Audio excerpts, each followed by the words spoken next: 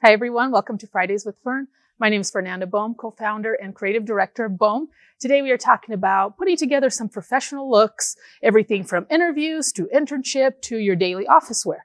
So let's start with some of the things that I look for. So over the many years, I've hired a lot of fashion positions for my company. And so some of the things that I look for, if you're applying for that, a buyer or even, styling, all of that, I look for how up to date are you? Not necessarily are your clothing brand new. That's not it. Obviously, if you're wearing Bohme, definitely helps. But how trendy are you?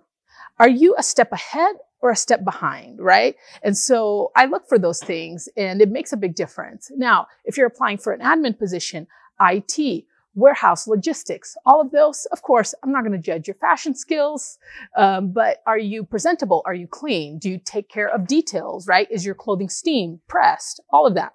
So let's start with bottoms. That's the first key ingredient. And so when I designed these slacks, I really had in mind, what's my go-to slack? It's a wide leg, trendy, has that seam in the middle to give you more of that, square look, but yet it has the drape.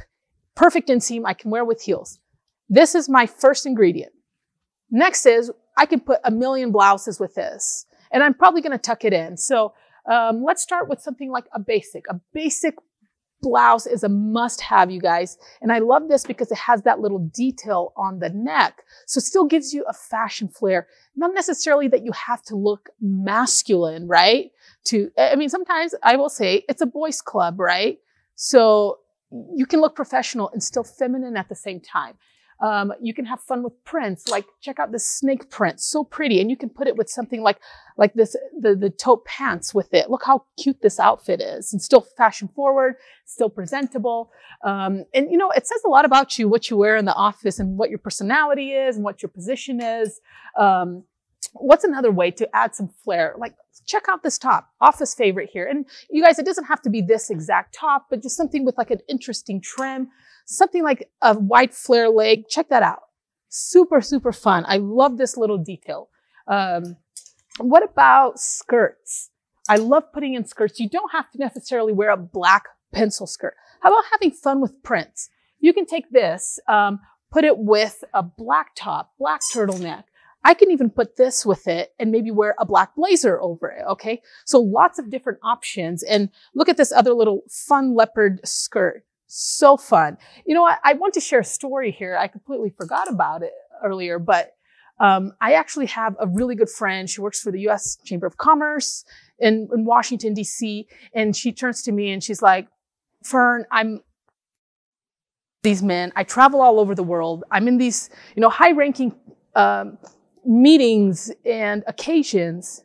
And a lot of time as a woman, I feel like I have to dress like a man for me to be noticed, for me to be taken seriously, right? And so I thought, you know what?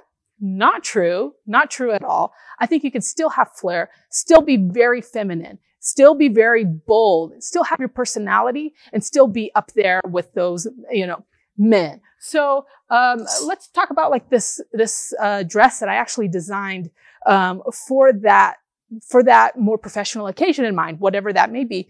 And so this one here, it accentuates your curves, but yet it lays very clean, and it's a knot instead of a bow for the waist tie. So just very, very clean. I made it in a couple colors. This is my go-to every time I have a speaking engagement. It's professional, and yet it has personality. And that's kind of like what I want to shine a light on. Whatever your personality may be, I always say, play to that. Make that your strength rather than a weakness. And so, like with what I'm wearing, this is a fun blazer.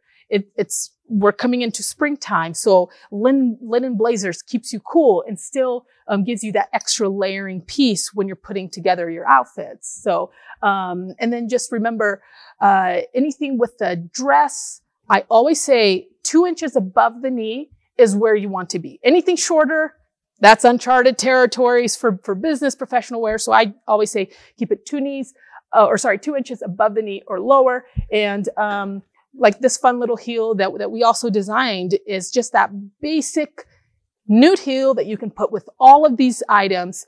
And it's not too high. You're not going to be, bringing in your tennis shoes and your flats in the office. So this will last you all day long without being in pain. And so that's all I want to share with you guys. Make sure you subscribe to the channel, and we'll see you next week.